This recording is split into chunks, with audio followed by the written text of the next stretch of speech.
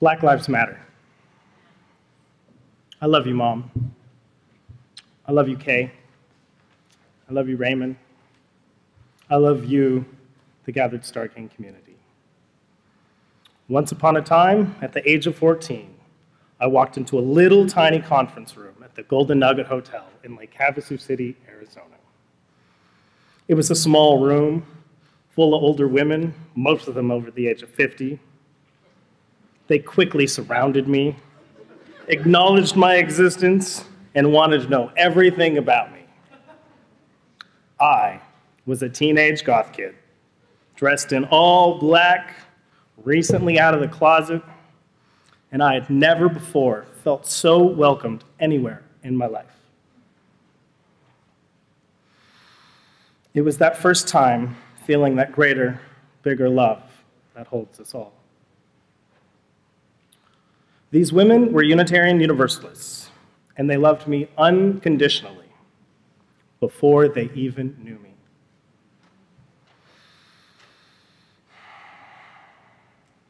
In Unitarian Universalism, I found a spiritual community that loved me, all of me, me.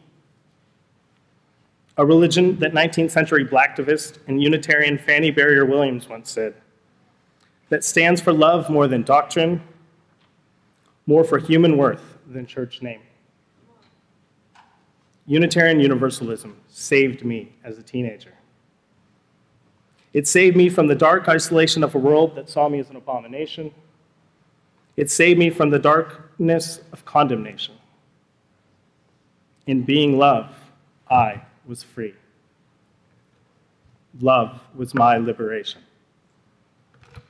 A year later, at the age of 15, I ran up to my worship leader, Kay, at the Gay Pride Parade, and I said, I'm going to be a minister. I was 15 years old.